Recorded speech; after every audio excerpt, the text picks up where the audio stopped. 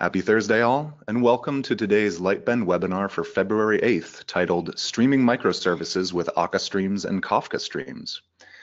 Today's esteemed presenter is none other than Dr. Dean Wampler, who is our VP of Fast Data Engineering at Lightbend, as well as a multiple book author, speaker, and a pretty darn good amateur photographer as well. While I take a moment to introduce today's session and allow any latecomers out there to get settled, I'd like to ask our audience a quick poll question, and as an incentive to share your experiences, we'll be mailing a Lightbend t-shirt to a randomly selected poll respondent. We're just looking to get a little gauge of what your experience is with Akka Streams and Kafka Streams. So one of the most frequent questions that Dean and I have been asked over and over again throughout the last year or so is, so what's the difference between Akka Streams and Kafka Streams? After all, there really is only a one-letter difference between these two technologies, so how different could they be? Well, as we're about to learn, they're actually quite different. Both tools are part of the streaming fast data stack, but were created with entirely different technological approaches in mind.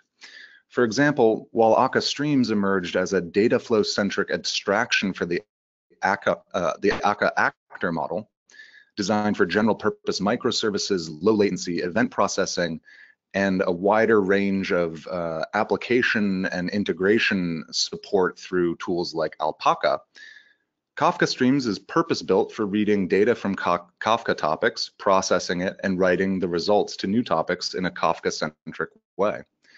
Now, this description can really only take you so far, however, and that's why we're lucky to have Dean walk us through the topic in a detailed way. So today, Dean will discuss the strengths and weaknesses of Kafka Streams versus Akka Streams for particular design needs in data-centric microservices. He'll follow on by contrasting them with other streaming tools like Apache Spark Streaming and Apache Flink, which provide richer analytics over potentially huge data sets and are also part of Lightbend Fast Data Platform.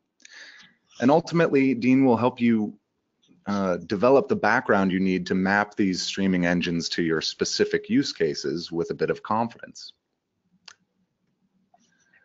Today's webinar, which should last approximately 35 to 40 minutes, including Q&A, is made possible only by Lightbend's hundreds of happy customers, especially our client Starbucks, a company that you may have heard of, who built their real-time loyalty reward system with Akka, Scala, and Spark. They're looking for a principal application developer to join their team in Seattle and drink a lot of free coffee while they code. You can find out more about this position and other open positions with our customers and partners on our website under the Company tab. As always, this webinar is being recorded and will be shared with you next week. If you have questions for Dean today, feel free to add them to the GoToWebinar control panel, and we'll see if we can get around to them in the end. If you're an existing Lightbend subscriber, then you already know that you have unlimited direct access to our expert engineering teams through the customer portal, which is the place you go to ask any and all technical questions, what ifs, how-tos, best practices, and of course, send your code over. Well, that's all from me. Let's hand it over to Dr. Dean Wampler. Dean, thank you for joining us today. Thanks, Oliver. It's good to be here again and talk about an important topic, which is sort of the microservice side of streaming. Let's see, and suddenly my mouse, there we go. So you might recall, some of you, that I wrote this report a little over a year ago now for O'Reilly that laid out sort of some architectural trends that we're seeing in streaming applications. You can actually download this free from our website, and we'll tell you more about that a little bit later in the talk. It has this diagram which I walk through in the report and describe all the pieces. I've done webinars about this here in the past. This year we're actually going to drill into some more details into just a subset of this diagram. So I won't go through the whole thing here today, but certainly you can read about it in the book. Specifically, we're going to talk about using Kafka as your data backplane, but then doing the data processing with Kafka Streams and Akka Streams, and kind of, as Oliver just said, compare and contrast those two, their strengths and weaknesses. Each of them has really nice capabilities, really sort of ideal application scenarios, and try to give you a sense of how you pick between them. First of all, let's talk about why Kafka in the first place. Why is a backplane like Kafka useful? Well, there's a couple of advantages. In the worst case scenario, I might have point-to-point connections between all of my services. I deliberately tried to draw a complete bipartite graph here. Not only is this ugly, but if let's say service one on the right-hand side crashes, then I could have data loss. As all of this data that was going to it is suddenly lost, and I have kind of a messy recovery process. So one of the things Kafka does for you is it gives you sort of architectural simplicity and sort of uniformity. Basically solving this particular problem with another level of indirection, like we like to do in computer science. But now if service one goes down, the data that it was reading will just be nicely captured in Kafka and ready for its replacement to come up and take over where it left off. I can have each topic in Kafka can have multiple producers, multiple consumers, just a lot of nice features. It's just a very good design paradigm. Whether you use Kafka or one of the competitors out there like Pulsar or Pravega, you get sort of the same basic core benefits from using a tool like Kafka as a data backplane. However, I will talk about some reasons why you might not want to put Kafka in certain parts of your design. We'll get to that a little bit later. So again, we're going to simplify dependencies between services, essentially break the connections so that service one doesn't have to know about all the services on the left hand of the diagram, for example. Much more durability and resilience against failures, lots of flexibility about who talks to whom and so forth. And also, actually, I didn't mention this yet, but if you're just talking through Kafka for everything, that's sort of like one way to do all of your inter-process communication. Usually one way is never going to be ideal for all circumstances, but it does kind of simplify your approach rather than having to use ad hoc APIs for everything. For completeness, let me mention two other streaming engines that are part of our fast data platform and contrast why they're very different from Akka Streams and Kafka Streams, and that is Spark and Flink. The big difference is these are services that you run and then you submit jobs to them and they figure out how to partition. So you get kind of automatic scalability, you get a lot of management of these processes automatically. It does take a lot of the load away from you having to figure out how to run all this stuff. Once your operations team figures out the right way to run these services, then you as the app developer have a relatively simple and straightforward job ahead of you. So it's very nice for that. However, not every job is going to fit this model. Not every job is going to need the kind of scalability that you get from these things. So if you have relatively small data sets, for example, you might have a lot of overhead amortized over the amount of data you're processing. So they're not perfect for every scenario. But they are really great for this problem of, I'm going to take in this data, I need something that figures out how to partition the data for scalability, but also knows how to combine steps into the same JVM, so I get efficiencies like that. This is just a diagram from a typical way that Spark works. Flink works in a very similar way. Without going into a lot of details here, just telling you that there's a whole lot going on behind the scenes that you don't have to worry about most of the time anyway. It just works for you. In contrast, Akka Streams and Kafka Streams are libraries. That's very crucial. You can kind of embed them in whatever microservice framework you want. They are designed, though, for letting you write microservices that are oriented towards processing data, but have a lot more flexibility in how they're executed, how they're distributed, a lot less overhead than running Spark, let's say, for example, when you need small overhead. But they're designed for smaller scale problems. We'll get into a little bit about scalability as we talk about them in detail, but they're not the sort of things that you would throw at a terabyte scale data problem that you're trying to do, like calculating yesterday's activity over all of Google or something. Then you probably would want something big like Kafka, like Spark for that. I think it's also useful to realize that there's kind of a spectrum of microservices, and for our purposes, I put this spectrum as event-oriented versus record-oriented. And by records, I really mean things that are kind of anonymous, where I don't need to handle each thing in a custom way.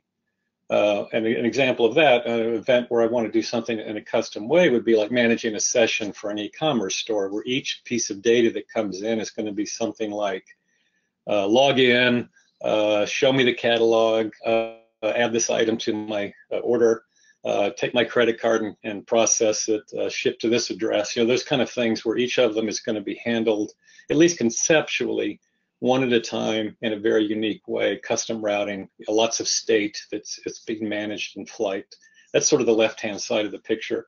And that's mostly what we think of when we think of microservices.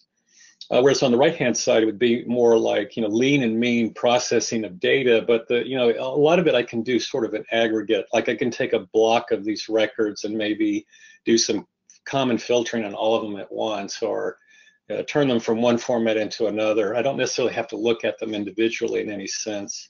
There's obviously a spectrum here, and that's what I tried to show, that you'll certainly have data that's coming into the left-hand side, flowing right into the right-hand side to do other things. And similarly, the services provided on the right-hand side might be part of the flow of state that's going on the left-hand side too. So I don't want to imply that there's a clear divide between these guys. Well, it turns out, and this is really useful for thinking about these two tools, Akka emerged out of the left-hand side, really focused on event-driven microservices that are very focused on the reactive principles, availability, scalability, durability, all the kind of things that that we worry about when we're building long-running services to stay up and stay reliable as much as possible. But Akka Streams, which is really a stream-oriented, domain-specific language on top of the Akka Actor model, kind of pushes the applicability to the right, because we typically think of data-centric problems as like a data flow sort of thing. And Akka Streams makes it much easier for us to write Akka code with that sort of perspective in mind. In contrast, Kafka really emerged from the right-hand side. I don't want to overplay this, because certainly people have been using Kafka in combination with the kind of event-driven microservices from the very beginning, LinkedIn and so forth. But the way I think about Kafka is it's really oriented towards these fairly fat data pipes where there's a lot of stuff flowing through a system. A lot of it's being processed as, in sort of these anonymous record-like groups. Some things will be processed on a per item basis, like an event processing system. But kind of the perspective, when I look at these tools, when I look at Kafka and Kafka Streams, I really see that sort of data centricity at the beginning. But once again, people use it for microservices, event-driven microservices in the same way. So let's talk about Kafka Streams in a little bit more detail, and I'll show an example of how you might write an application using Kafka Streams. It's a good low overhead system, on a per event basis or per record basis, whatever. There's not a lot of overhead required. You can get fairly low latency, kind of limited only by the length of your queues in some sense. So if you have a lot of data in a queue and it's processed one record at a time, that's obviously going to impose a little bit of latency there. The way you do parallelism in Kafka Streams is basically one process per Kafka partition. The topics can be partitioned, and that's the way you scale them out. It is oriented just to reading and writing Kafka topics. If you want to say, have a REST interface or write to a database, you would use something in tandem with this, or some API. Again, this is a library. If your application needs to write state to a database, you just call that appropriate library separately. There is a Java API that's the way it was originally developed. Lightbend actually developed a Scala API for Kafka Streams, and I'll talk a little bit more about that in a second. But if you look at the code, it kind of looks very similar to what you might be used to with Spark code or Scala collections, where it's a sequence of transformation steps like mapping and filtering and so forth. So it's intuitive in that way if you're used to that model. One of the cool things they added recently is a SQL abstraction, often called KSQL. I probably should have written KSQL here, but what you do here is you actually run some services, and then you can effectively use a console, terminal-like interface, CLI, whatever, to write SQL queries. And that's a really nice way to do a lot of these Kafka Streams jobs in a very concise way And it also makes it more accessible to people who are not that technical in terms of programming. And there's also a nice feature called queryable state, and what it really means is that if I have state in a Kafka stream while I'm running, I can actually get at it from an external source, like through a REST interface, as if it were a database. So I can interrogate that state without having to, say, have the Kafka stream write to a database, and then I interrogate the database. Really useful feature. So there's a lot of things where they've really done a great job, I think, thinking about the common sorts of scenarios you run into in data processing. Again, going back to that sort of perspective they come from. If you want to do things like per record transformations, like you might do in ETL, then you would use the K streams abstraction. But if you want to do things like aggregations, like I just want to compute statistics or record the highest value for a key, let's say you're tracking the highs and lows of stock prices, let's say. So every time a new order comes in for, let's say, Apple, you just want to remember that and forget all of the other ones you've seen in the past. Then the K-table abstraction is really nice for that. There are capabilities for doing SQL-like operations, including joins, besides just the K-SQL abstraction. And they've put a lot of work into what I'm going to call effectively once. What I'm really saying here is it's called exactly once. This is sort of a holy grail in data processing, but it's impossible to actually account for every possible failure. So it's effectively once or exactly once up to some level of severe failures, and that could be like the entire cluster going down or whatever. So for most practical purposes, it's exactly once. But to be really precise, there are cases where you could actually have some failure of getting data once and only once. But it's a pretty nice feature that you can rely on most of the time. So, I had this diagram earlier on the lower right corner of sort of a model serving application. And what this would be is, let's say I'm training a machine learning model periodically on the data to keep it up to date. And with whatever the latest model is, I'm going to do some scoring of the same data as it flows through the system, maybe send it downstream for some more processing and so forth.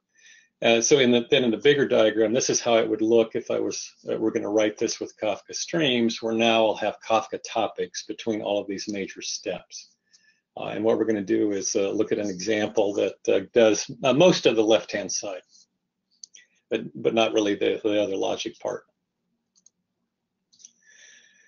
And we'll actually use this new Scala API that I mentioned. Here's the GitHub link if you want to take a look at it. We're actually donating this to Apache Kafka and going through the process of starting that now. So this will eventually become part of the Apache distribution for Kafka and Kafka Streams. And I want to credit my colleagues, in particular Debasish, Boris, and Sean, who worked pretty hard to make this a reality. The general philosophy of this thing, though, is really not to depart from the semantics of the regular Java API, but to try to make it much nicer to work with in Scala, such as type inference and so forth. But if you know the Java API and you know Scala, then it'll just maps very closely. In fact, we've even turned down pull requests for things that we felt just took us too far afield from the semantics of the underlying Java API. So that's the API that I'll use, and we're going to walk through this code kind of quickly. There's a lot of details I'm not going to show you, and I'm going to gloss over other details. What I want you to do, though, is just get a sense of what it's like to write a job like the one that's shown in the diagram. I won't even show you the K-SQL interface, but I would encourage you to check that out as well. So the entry point is the streams builder, and the convention we use in our Scala API is that we append a capital S to the end of these class names, so that there's a one-to-one correspondence between our streams builders and the underlying Java streams builder. And this is your entry point. So this is how we're going to build up these streams. Bottom, a little square red circle of the two streams that are going up to model serving. That's what we're actually defining here. We're going to assume that both the keys and the values are kind of just arrays of bytes. So we've got to do something to parse those into something useful. And then the last argument that that's shown for each of these is some variable that holds the name of the Kafka topic that we're going to read for this. This is a helper class. I'm going to use this to hold whatever the current instantiation of my model is, and then use that with the next class here that I'm going to call a scorer to actually score records as they go by. So this is just, an idiomatic choice for this example that I've made, nothing specific to the APIs, Kafka and Akka and so forth. All right, so this first sequence of steps will be the code that reads these arrays of bytes for keys and values, maps over the values, keeping the keys the same, parses those bytes into a set of model parameters. Then the next filter step will just keep the ones where that actually succeeded. The model came out valid in this idiom. Now what we're doing is ignoring error handling, like what would I do if things fail. There's actually a nice feature in Kafka Streams. It's missing in Spark. You can put in essentially a predicate operator, or predicate's really the wrong word, but if I have an incoming stream, I can split it into an arbitrary number of output streams using some function that decides how things should be split out. So that's probably what I would insert here in a real application, is something that splits the stream into valid and invalid stuff, and I send the invalid stuff down, some error handling path. The next step is we have our model parameters, and this is kind of the abstraction of the model. It might be a JMML kind of model, or PMML, sorry, that represents a model that is portable. And now I'm going to instantiate it with whatever I think I want to use. Like, let's say a TensorFlow model is going to be built in this step. And then the Kafka Streams has this notion of a process. This is kind of like a generic hook for working with the data. It's not actually going to return anything new, so it's a purely side-effecting process in this case, if you know what I'm getting at there. Rather than returning a new collection of stuff, I'm just going to handle everything from here on out in kind of an abstract way, and that's what my model processor will do for me. We follow something very similar with the data stream. Once again, parse it into valid records, hopefully. And once we have those records, then the last step is I'm going to call my little scorer object that I created earlier, have it score the record, whatever it is. Maybe it's doing a recommendation, maybe it's looking for spam, whatever it is I want to do. And I'm going to create a new output record that I call the scored record. That'll be the thing that has this score value plus the original record, and that will then be written to this output topic. So to topic name is how I'm going to send it down its way. And that's that scored records topic you can see in the diagram at the bottom right. And then to start it, we instantiate this Kafka Streams object, pass it our builder, pass it a configuration object that I'm not showing you to do things like tell me where the brokers are, and then I just say start, and it's off and running. So, excuse me, getting over a cold, so if I cough, I apologize in advance. So the code is not bad. It's pretty concise. You can quickly learn this API, and you can be off and running fairly quickly. Now, obviously, I've left out some crucial details like managing these models and constructing them and what's scoring all about. But that's kind of a side domain topic from the core domain that we're concerned about, which is how do I build a streaming app with Kafka Streams. So what's missing here? Well, it's an extremely powerful library, but it is the library that you embed in whatever microservice tooling that you're building. So there's a lot of other stuff that you're going to need to provide for, instantiating instances of these microservices, running them and managing them. There is actually some support for this. If you're using the SQL interface, there's services you can run that sort of take off some of that burden for you. But basically, you would embed this code that we just saw in whatever microservice toolkits you want to use. We happen to be very fond of our Lightbend reactive platform. You could use something else, though, if you really wanted to. And I'll come back and talk about this a little bit more when we talk about Akka. Okay, so let's talk about Akka Streams. I'll basically do the same example, but see how it looks in an Akka Streams scenario. What's the advantages of Akka Streams? Again, very low latency. The actor model underneath it can be very, very fast for processing individual records, very efficient. It's not designed for the massive scalability of Spark and Flink, as I mentioned. It has a very sophisticated graph API for building up, very non-trivial graphs of processing nodes. You can even have things like feedback loops, which I haven't seen in any of the other toolkits that I've looked at. It is built on top of Akka Actor, so you get all the capabilities underneath, such as sophisticated complex event processing and very efficient processing, as I mentioned. Plus, you get the ecosystem that we built around Akka over the years. There's a library called Alpaca that gives you connectivity to not only things like Kafka, but also databases, Elasticsearch, and so forth. It's sort of like our version of Camel, if you know that library. You can run instances of Akka Actors across clusters with Akka Cluster. There's even an ability now to run it across data centers. And if you want to persist state, excuse me, in your actors, you can use Akka persistence to automatically handle the persistence of state so that you have durability for the data in case something goes wrong. Okay, so in the bottom right corner, I put the diagram that I drew for the Kafka Streams example, and here's the larger diagram of how we might do this on Akka. And just for simplicity, I'm going to keep the same framework that I use for model training and storing parameters. The only thing I'm going to change is the bit about model serving and other logic.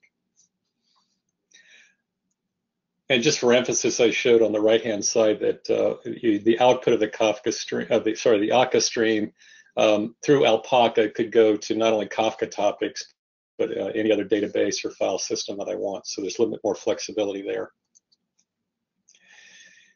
Okay, let's get started with this code. You'll see that it's actually a longer listing, and I'll sort of compare and contrast those in a few minutes. This first bit of code is the way that we set up the Akka system, and one of the things you'll notice is the second line, a materializer. So one of the things Akka Streams does is make a clear distinction between the definition of the stream and how it's actually materialized. The default is to use actors, but in principle, you could implement a materializer for almost any backend, including something like Spark or Apache Beam or something like that, which we're evaluating. These next two objects are the same ones that we saw before for managing our model and doing scoring. Excuse me. So now we're going to set up our stream for processing our model data. So consumer is a Akka wrapper around the Kafka consumer API. Notice the method I'm calling at most once source. So what we're guaranteeing here is that you will see every event or every record in Kafka at least once. So that means that you'll have to handle deduplication. We're not trying to solve that problem of exactly once for the reasons I mentioned earlier. The Akka philosophy has been oriented towards precision and kind of theoretical accuracy versus you kind of making compromises in some areas for convenience. So this is something that you could easily filter out duplicates by just filtering on keys if you wanted. I'm not showing the model consumer settings. That's an object that tells me where the brokers are, the usual Kafka things. But I am going to read the same topic that I read before for model parameters. The next four lines are actually very similar to the ones we saw earlier, where first I try to parse these bytes into a model, which is my little class for parameters. And if that succeeds, then I'll convert that into an actual model instance for TensorFlow or whatever. There's a little bit more logic here. This map and get stuff at the end of the two filter lines is just the idiomatic way the API returns objects that are encapsulated in other objects, and I need to pull them out to have what I want. Very similar logic for the data stream. The main difference here between this logic and the Kafka Streams example is I don't have another step at the end for actually doing the scoring and creating a new record type. Excuse me, sorry about the coughing. Instead, I'm going to do this in a slightly different idiomatic Akka Streams way, but I could certainly written this the same way as the previous example. Model stage is a class of our own, and what we're going to use this for is to encapsulate the bit of the graph that's going to do this joining of the data stream and scoring it with the model. I'm really leaving out a lot of details here, but it sort of looks like this in a sketch. there's this notion of inlets and outlets, as many as you want, that would be the sort of input junctions and the outputs that this little chunk of processing code is going to provide. I've also created a score here. And then I set up handlers for all of the inputs. I'm not even showing the one for the model input. I'm just going to focus on the data input. So I have a callback that I've defined that whenever a new record shows up on this input topic connector, then I'll grab it. I'll do the same scoring and creating a new record type that we saw earlier, and then I'll push it to the output. Actually, I think I missed. No, I guess I have the names right. I thought I had a typo there. So I'll push it out the scoring result, wrapping it in a sum object. This is this is a Scala way of indicating when I have something or don't. I could push a none if I actually had nothing to send out, just to complete the processing step. And then pull sets me up for the next cycle in this loop. There's a lot more details I could show you here, but this sort of gives you the gist of how you can write these little reusable subgraph elements and then plug them into a larger graph. And as we return to that, there's a little helper method here that's just returning the third of the 3 objects it's passed. And I need that for this graph DSL that I'm going to use. These first few lines are just setting up how I'm going to structure this graph using the objects that I've already built. Without going into a lot of detail, let's skip down to the core of this, which is this little bit. You can see in the comments here kind of a ASCII diagram of what we're doing. It's very similar to what we have in the diagram that's embedded in the right-hand side of the image. We're going to mix these 2 streams together, score inside this model object, which I just showed you, and then output our final records, which include our predictions. And there's this interesting little DSL that they've defined with the tilde right-hand arrow. It's sort of like the function arrow that you can see like in the code just outside of this red circle. This is the way that we connect subgraphs to each other and build up the final graph.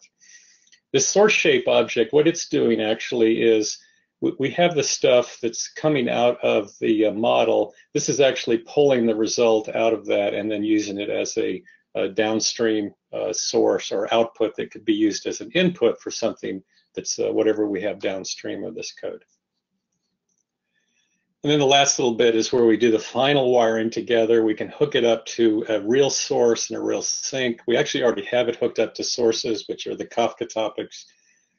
Here I'm showing you how you could actually hook up a sort of a no-op sink if you just wanted to ignore the results because, say, you were writing them to a database or something. In our case, we would actually want to hook this up to a Kafka topic. But the point being that there's a lot of flexibility about how you actually wire these reusable subgraph components into real sources and real sinks to create real pipelines. And then we run it when we're done. One thing too about, you'll see in the beginning of this little chunk, there's a readable model state store. That's one of our little objects that it actually embeds the same capabilities as the queryable state I talked about earlier. We could set up a RESTful interface to query the state in this object if we wanted to. I actually left that code off of here for completeness. This code is taken from a tutorial that my colleague Boris Lublinsky and I are teaching coming up soon here. I'll have a little bit more information about that tutorial at the end of this presentation. And that's why that's there, though, is to enable the same kind of queryable state behavior that is nice in Kafka Streams. Okay, let's step back a little bit and talk a little bit more about other concerns for real-world microservices. Because we have actors under the hood, it's pretty easy to scale this out, although it's a more manual process than, say, the way Flink and Spark will do auto-scaling. But if I want to, I could implement this with a lot of stateless workers, let's say the scoring part, and then just use a router pattern to distribute work to them. Like I said, I think I alluded to this earlier, if we have state in our actors that we want to make durable in case the actor goes down, we can use the Akka persistence API. We have Alpaca for connecting to almost anything. And then, of course, Lightbend's Enterprise Suite is the production tooling around all this stuff, like monitoring and metric collection and stuff like that. I want to talk a little bit about a design choice you have to make, and this is the last major topic. When should I actually run data into topics, Kafka topics, and use that as my intermediary versus just doing a direct point-to-point message like I'm showing on the left-hand side? Well, if you're implementing this in Akka, the direct connection part is extremely low latency. You know, it's basically microseconds, and it has very minimal I/O and memory overhead. You're basically putting a message on a little internal message queue inside the target actor. So it's very, very efficient.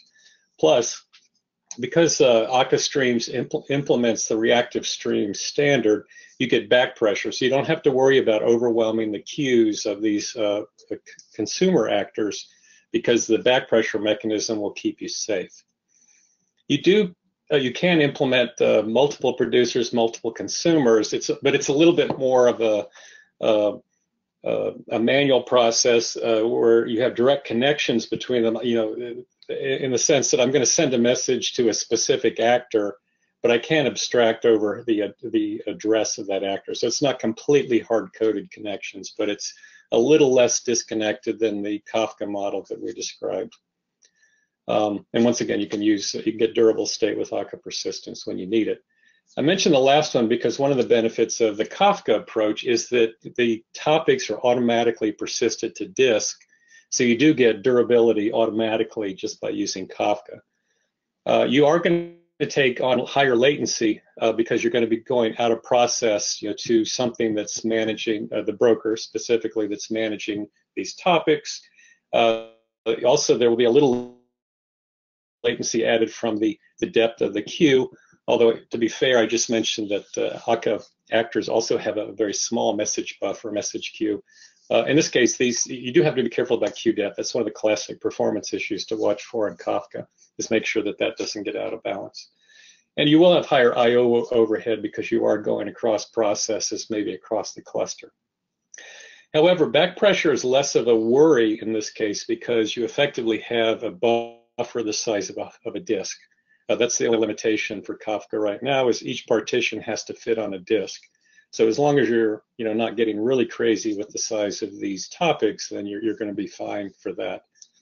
And as we discussed earlier, the Kafka naturally very nicely supports this sub-pub model of multiple consumers, multiple producers that are completely disconnected from each other. So anyway, but it mostly boils down to performance trade-offs and a few other benefits. So just to kind of summarize this then, doing direct messages between Akka actors is ideal when you have pretty small components and the amount of data you're exchanging in, let's say, any unit of time is relatively small and not on the order of something where you would be worried about hard disk kind of volumes. You do have to be a little careful that things don't get backed up. Even with back pressure, you still have to be careful that your actors are healthy. That's the usual thing. And you would have to use Akka persistence to maintain state in a durable way internally. But it is a very performant thing for lots of small, let's call them even like nano services that are communicating with each other very quickly and efficiently. Whereas if I have more coarse-grained services on the right-hand side, larger volumes of data, a lot more, let's say, producers and consumers that are going to be writing to these topics, reading these topics, and so forth, then having Kafka in the middle is a very good design choice. You do have to be careful with planning your partitioning so that you get the right scalability and use replication for additional durability and all the usual things. But mostly it comes down to sizing is really kind of the issue of whether you would go with the left-hand side or the right-hand side. Well, that's pretty much it. Just a few words about the Lightbend Fast Data Platform. It does provide commercial support for Akka Streams, Kafka Streams, and Kafka. It really tries to give you an integrated platform for the full spectrum of streaming, including Spark and Flink, as well as the full spectrum of microservices. And we also support HDFS. You bring your own persistence, whatever databases you need, and then the kind of production tooling that you need to actually run these things. If you want more information about FDP, or Fast Data Platform, you can go to this URL, lightbend.com, fast-data-platform.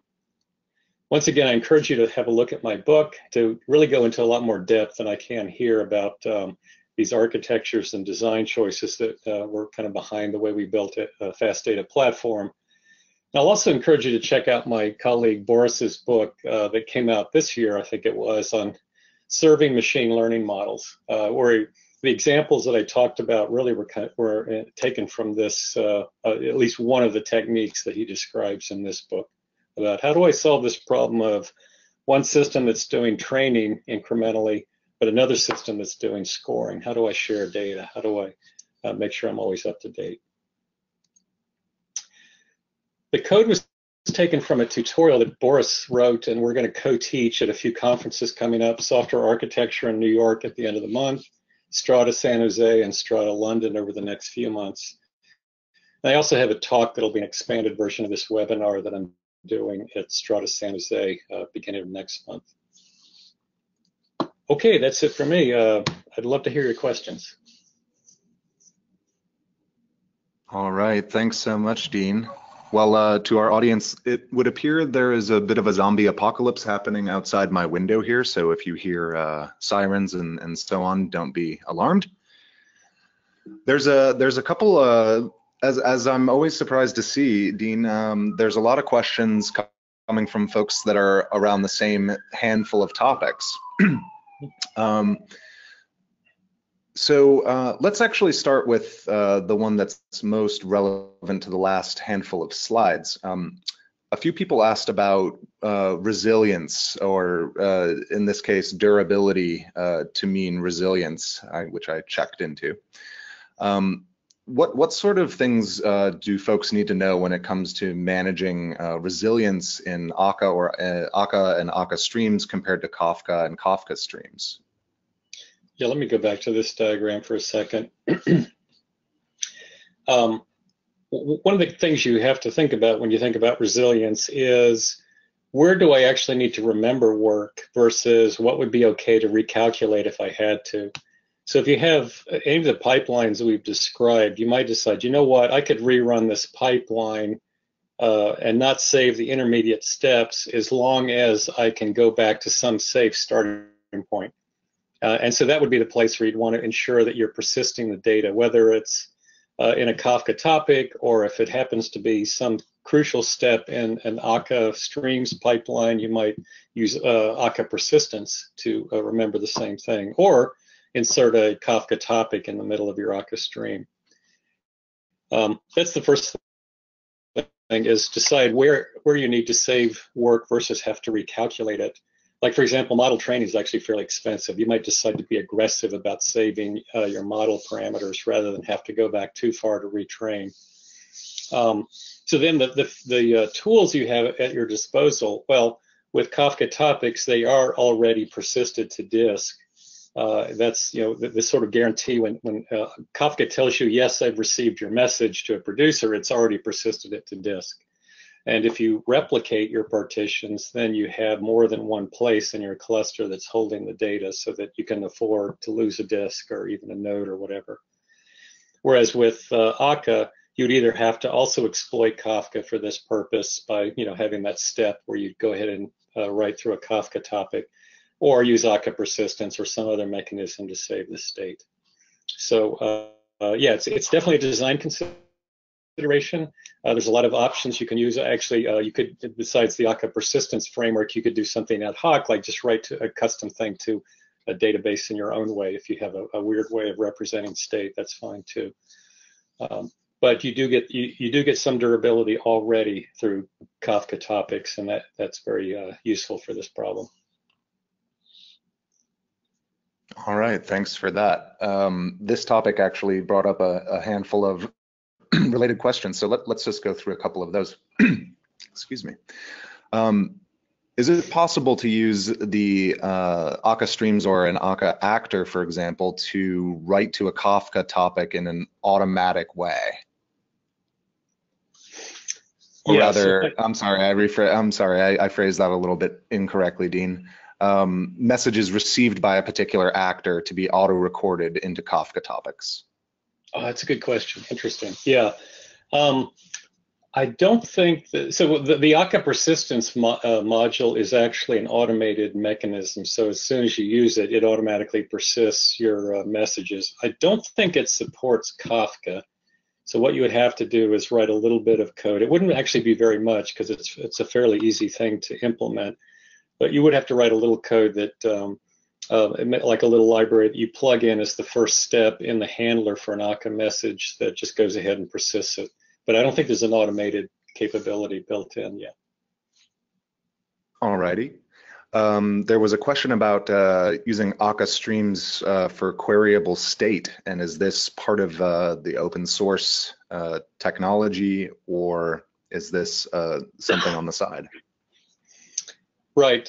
This is something that it's not as automated or as packaged as the queryable state in Kafka Streams, the tutorial code that I mentioned. And actually, we're going to open source that, so it'll be available soon online anyway.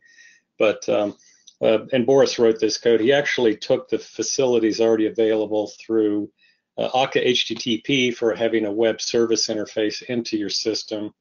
And I think he's using Akka persistence to make the particular state durable. And then basically Akka HTTP gets a request and it forwards it to the correct actor to ask for the state and then sends it back. So it's not as nicely packaged as the queryable state in Kafka Streams, but it's pretty straightforward to implement it, and the code that we have in this tutorial does that for you. All right, great. Let's talk a little bit about Alpaca. That's definitely something that a lot of our audience is interested in.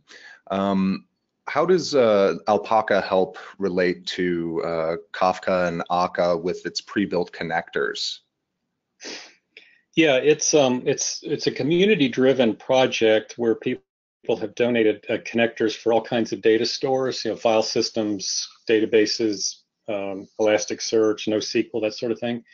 I think all of them implement the reactive streams protocol. So if you want to talk to Elasticsearch, let's say, and have it as a source of data into an Akka or Akka Streams app, you just use this library, you give it the parameters, and then it will handle back pressure for you internally. So that's the model of these things. We're definitely open to more contributions too for people that have their own crazy data store.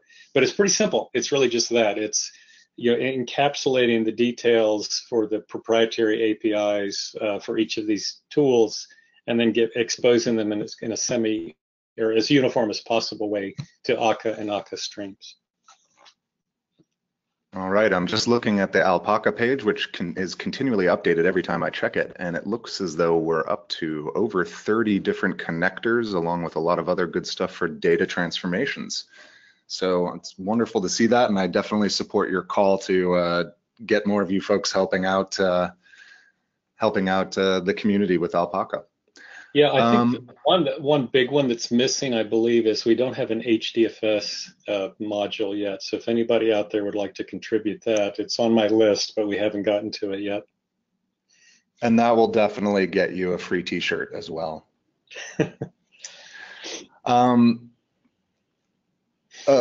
Before more people have to drop off, are the code snippets from this presentation available somewhere? That was asked a handful of times as well. Yeah, let me think about. I actually tweaked them a little bit from the actual tutorial code, so they're close to what's in the tutorial. I'll figure out a way to make those accessible to people. All right, great, thanks. And the last question that we have time for today. There's still a little bit of clarity needed around delivery, such as what is at most once, at least once, exactly once, and so on. For example, you mentioned that deduplication would be necessary for one of these. Could you quickly review these again and reiterate the approaches taken by Akka Streams and Kafka Streams and how these are either good or bad in different scenarios? Yeah, this is a really good question. So basically, there are these three models. One would be at least, well, let's say at most once. Let's start with that one. And what that really is fire and forget. I'm going to send a message. I have no idea if it actually got there. I don't care. Apparently, they don't care. you often use this for metrics, let's say, where, if I happen to miss a metric report, that's probably not a big deal as long as I don't miss too many of them. But it wouldn't be something you would want to use for like bank transactions, where what most people want ultimately is some logical sense of exactly once, where if somebody debited an account, credited it, whatever, I see exactly those once and only once, so I don't over debit or under debit or whatever. So the other option, and this is actually an order of increasing difficulty too, the other option would be at least once. What that means is, I'm going to send something, I'm going to wait for a reply. If I don't get a reply or an acknowledgement, if I don't get an acknowledgement soon enough, I'll go ahead and send it again. And what may happen in this scenario is that they were actually sending the acknowledgement, but then I sent the record again. And so they're actually going to see it twice, and then they'll end up acknowledging it twice. That's the easiest of the middle in terms of difficulty, because there's this back channel involved. But then it's up to me on the receiving side to recognize when I've got something twice, or to use messages that effectively are idempotent, or if it's like a no-op if I get the second message. But normally what people do, and this is what you would do in Akka Streams, for example, and this is in fact what they do inside of Kafka Streams, is they use unique keys to know when a record has been seen more than once, and they just throw away the subsequent copies of it. So that's what you would do. That's what Kafka Streams does internally to give you exactly once. Now, the main reason we don't do this for you in Akka is we're just a little bit more concerned about people getting comfortable with the idea that they'll never have to worry about data loss or excess copies of records. Yes, that works almost all the time if you follow this mechanism of doing deduplication yourself, or having a wrapper like Kafka Streams is doing that does deduplication. But it's not a 100% guarantee that you'll never have a situation where something leaks through, and it's usually involved in more severe failure scenarios where theoretically you can't ever guarantee exactly once, but you can get pretty darn close. So that's kind of the difference. Exactly once being kind of the nirvana. They sort of, I can get arbitrarily close to 100%, but I can't actually achieve 100% accuracy. So it's something like 0 Kelvin. Kind of, yeah, exactly. You can get arbitrarily close, but never exact. All right. Well, Dean, thank you so much for this enlightening presentation. I know that it was very well attended, and you had a lot of very positive feedbacks. So, folks, thanks for being kind to Dean and myself, and very glad to have you join us today. Unfortunately, that's all the time we have. If you have found this content valuable and you'd like to actually have a conversation with somebody at Lightbend, you can let us know via the Contact Us tab on our website, or you can email me directly at oliver@lightbend.com, and I'll do my best to find the right person for you to talk to. So thanks everyone again for joining us, and have a wonderful day. Thanks, everyone.